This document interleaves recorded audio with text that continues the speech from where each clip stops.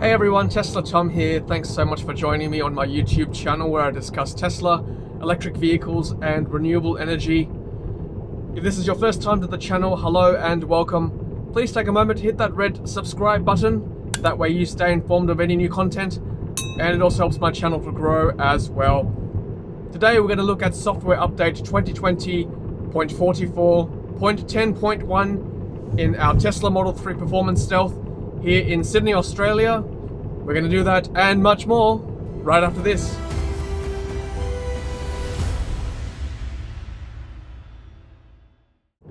Alright guys, so we've actually had two software updates drop this week.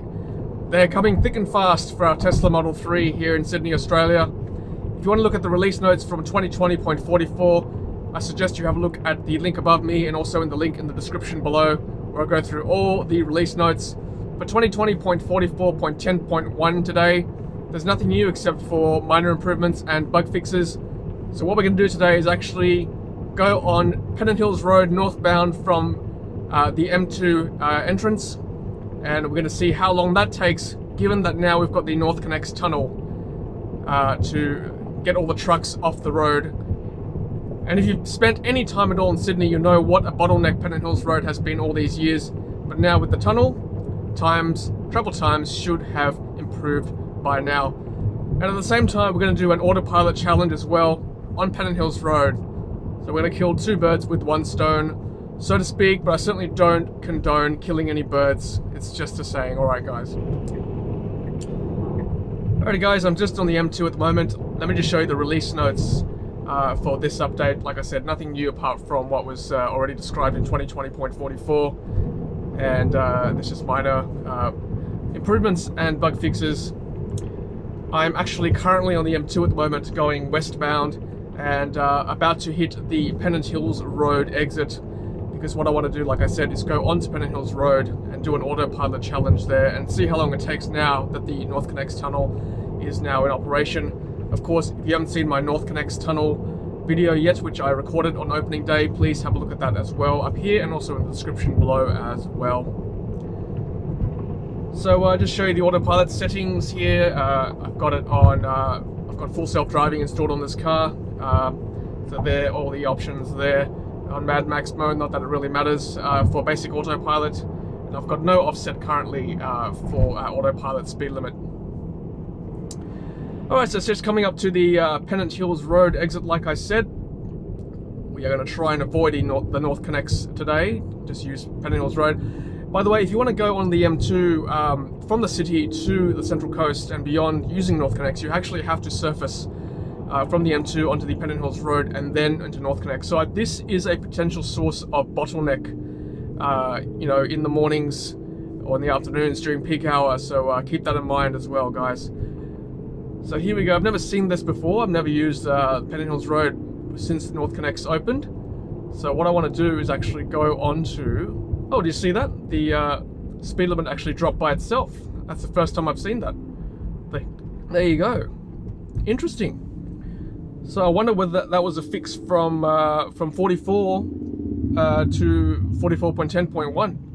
I was on a multi-lane road on an exit, albeit, but still a multi-lane road nonetheless. So that's nice. Alright, so I want to signal right to go onto Pennant Hills Road. I'm probably going to exit autopilot because I can't obviously turn on autopilot at this stage. Okay, so turning right onto Pennant Hills Road now. So like I said, this is a potential source of a traffic jam once traffic increases, you know, post-COVID. If you want to go from M2 onto Northconnex Tunnel, which is just there ahead of us there, as you can see in the left lane, there is a slip into the Northconnex Tunnel there, as you can see. What we'll do today is go onto Pennant Hills Road and just get into the middle lane. That's what I like to do, cruise in the middle. There's the tunnel there, as you can see on my left. Okay, so it doesn't match the road limit going up. So I'm just going to manually tap that myself to get to 70.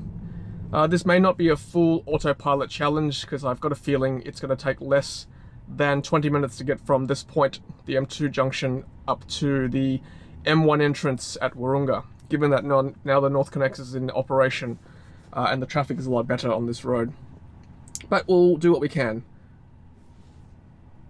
And of course, guys, Autopilot is always beta. So hands on the wheel, eyes on the road at all times.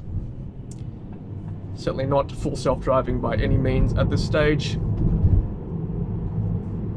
And for those of you who've been following me, you would know that Tesla has enabled go on green for our traffic lights here. So if you are not the lead car, then the traffic light, if it's green, you get to go ahead. There's the gantry above us there for trucks. So trucks are not allowed to use Pennant Hills Road anymore unless you can prove that you are going to a destination on this road or off this road. But if you're caught on this road as a truck, I'm not exactly sure what the ruling is or what definition is for a truck, then you'll be fined quite a lot of money. So at that situation there, I was the lead car through green, so I had to engage or confirm the green light with my foot on the accelerator. I can also confirm that with my drive stalk here as well. So once again, I am the lead car, so I'm confirming once again. And I don't know what you've noticed, guys, but there's no trucks on this road. Like, it's an absolute miracle what they've done to this road. Like, I know it's a Sunday afternoon, 12:45 p.m. During COVID, but nonetheless, the trucks keep rolling on despite the pandemic. And I've been on this road earlier this year when the Northconnex wasn't in operation yet, and there was still a lot of trucks. Less cars, but still the number of trucks remain constant. They've totally wrecked this road, particularly the middle lanes. You can see all the potholes and things, but it's nice to drive on this road finally without any of those massive trucks on this road. So, you know, I've got to say, hats off to the New South Wales government for doing this, for giving the road back to the residents as well. Coming up to a speed camera. This is a variable speed camera. It's 40 kilometers an hour on a school day normally. So one that does catch a lot of people out. But today we are cruising along at 70 nicely. It's just amazing. I'm sorry, I'm in absolute awe of how smooth this journey is. Like I said, we are not going to get to 20 minutes at all on this road. It's just because there's just no trucks on either side of this road. It's an absolute miracle. Oh, sorry, no, there's one, but even then, that's not a... Oh no, it's a fairly big truck. Okay, obviously their destination is... either their destination is on this road or they're going to get a fine. Autopilot unable to proceed. Let's see why. I've got a feeling because the lane... The car cannot pick up the lanes because this intersection is so wide. So let's see, this might be our first disengagement because it's asking me to take over. Yeah, okay, I'm hanging onto the wheel here quite tightly, but hey, no, seems okay. We seemed okay there. We got through. Yeah, I've got a feeling because the lane markings weren't very good on that side through that intersection. Yeah, that was a very sharp break. Again, I was the lead car, so I had to confirm. Possibly due to a testament to how few cars and trucks there are now on this road that I've actually had to confirm green so many times on this road. So it's quite amusing almost. Having lived in Sydney almost my whole life. Oh, that's close to that side. Oh, I'm hanging on for dear life here. Jeez, I tell you what, Autopilot still likes to hug that right side of the lane very closely, and I got very close to that SUV next to me there, the blue one. The left lane doesn't seem too bad. Like, it does still stay in the middle, but I've got to say, left side I mean, but when you turn left, the car likes to veer to the right side. Still, that remains an issue through all the updates, which is a little bit frustrating. Back what I was saying, Pennant Hills Road, growing up, used to look like this, I've got to say, unless my memory is completely wrong, but there used to be less trucks, and then over the years, I think gradually you just notice the more and more vehicles and more trucks on this road, using it as a go-between the M2 Motorway and the M1 Motorway. So yeah, I'm hoping the New South Wales government or whoever's in charge of these roads this particular stretch of road will redo this road and relay some of the potholes and the grooves that the big trucks have carved out over the years. So now I'm the third vehicle, so my car should just continue on without me having to engage. Although having said that, I still had to push my accelerator pedal. Not sure why there. I mean, that caravan ahead of me was not going all that quick, so not perfect by any means just yet, of course. So we're already hitting Thornleigh. I know that it's Thornleigh because of the big McDonald's there. That's the Commonara Parkway on my right, which goes to the North Shore. And normally it would take a long time with all the trucks, and it would be a bit of a hairy ride trying to avoid all the trucks as well. I think we're only about 5 minutes into the Autopilot challenge. Like I said, it's going to be a short video. I'm not going to get to 20, which is fine. I'm not complaining at all, honestly. It's a good thing. Well, I might actually have to... Oh, I noticed too on the map that it's been updated. You can see the Northconnex Tunnel going through the map now. That certainly wasn't present in my first video, or what I did on Northconnex on opening day. So that's good. Good to see maps have been updated. Very nice.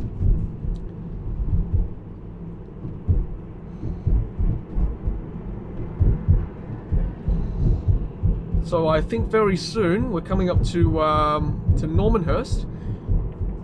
Then we're going to touch Wahroonga as we get onto the M1 Motorway. I think, you see, I was going to go on the Pacific Highway after, but because we've got so much time, I might actually show you how to get onto the M1 from Pennant Hills Road, and then maybe even come back the other way to show what it looks like coming back southbound too, since we've got so much time.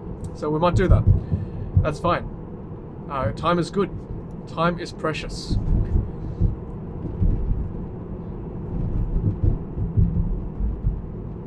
Alright, that time didn't need to confirm. I guess maybe it was a shorter intersection. Like I said, this road is just... Look at this. Oh, whoa. Did not see that fire truck. Whoa, gave me a bit of a fright there. I'm sorry, guys. Concentrating on the driving, but got through okay there. I think it took a few people off guard as well, so not intentional. Alright, so like I said, we are very close to the M1 Motorway entrance. But as I was saying, it's gliding through the intersections quite nicely, following this caravan ahead of me.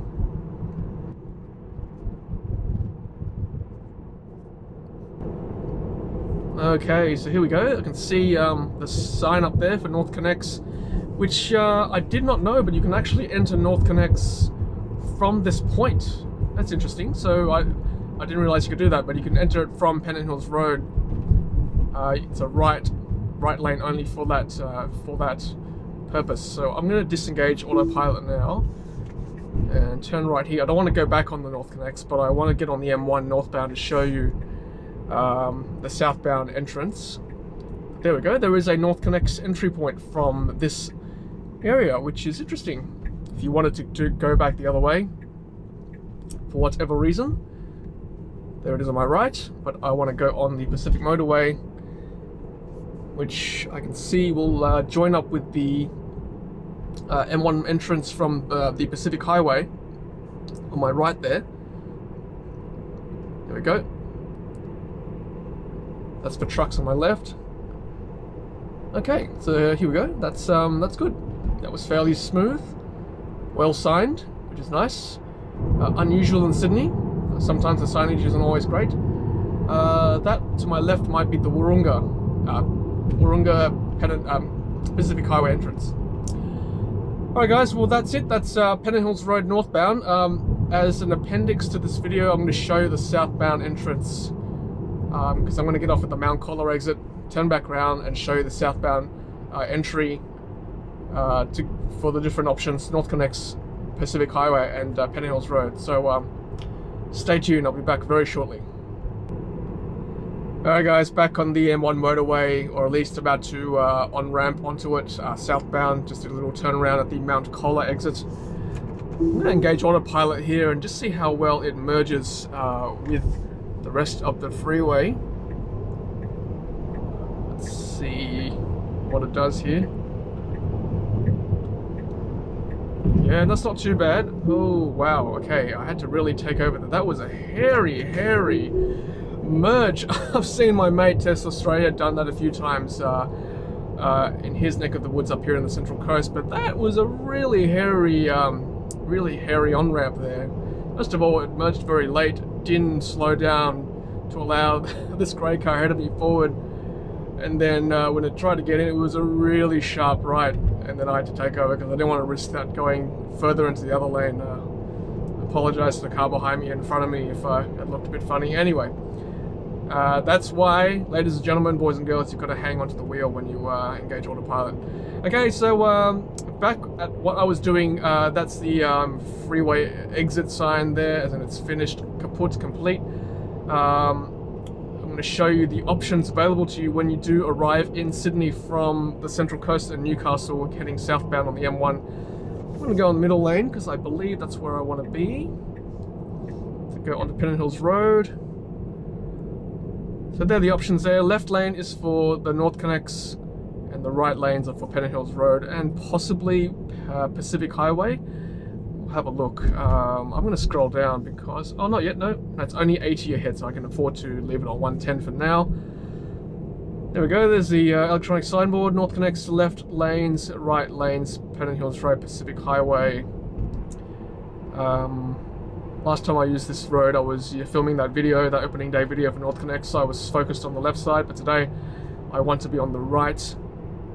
It's now 80. Don't know why the car is not complied, so I will roll this down myself so we don't get in trouble. There you go, Pacific Highway on the right. Okay, that's fine. There we go, so Northconnex on the left. Want to go in the tunnel, right is the surface roads. And I guess once we get to this bit, it'll be like the old days where you've got the option of Pacific Highway or Pennant Hills Road. Indeed we do. There we go.